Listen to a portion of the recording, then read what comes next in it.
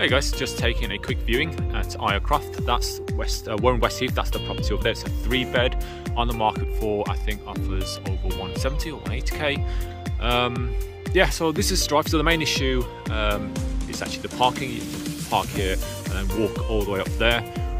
Alternatively, you can come all the way around here, park here. I think you actually park right behind the house itself and then walk through the back gate. Not the best, not ideal. But the problem with parking like this is that it's with the rubbish. So residents here would have to take the rubbish out, put it near the main road where it will be collected, which means, for example, putting it down there, which means bins will just be sitting around like they are here. And then you've got people who aren't great, who would just leave rubbish on the footpath like this. So it'll be quite messy, which isn't great if you're a resident around here or if you're doing viewings and stuff. Alright, so let me know what you think. That's the property. We're in Westheath.